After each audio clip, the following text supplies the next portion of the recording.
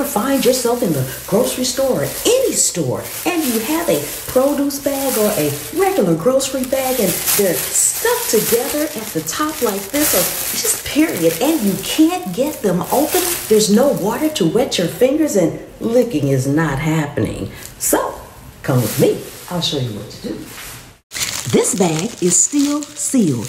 It's all tight. You can't just get into it, and you're stuck. You need to bag your groceries. Take the bag in your hand, put one hand on one side at the top and the other hand, and just rub it. It opens right up. The friction and the heat from your hand will open your bag. This works for produce bags, grocery bags, trash bags, any plastic bags.